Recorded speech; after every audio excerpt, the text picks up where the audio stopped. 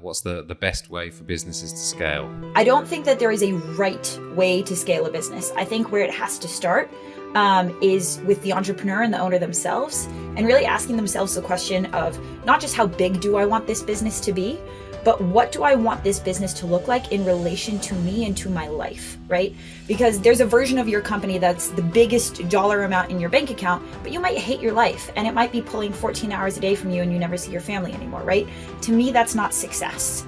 And so how we customize and how we create your operational infrastructure needs to be a reflection of the business that you are trying to build and what that definition of success looks like, not just for the business, but also for your relationship to that business, what role you play, how much time you're committing to it.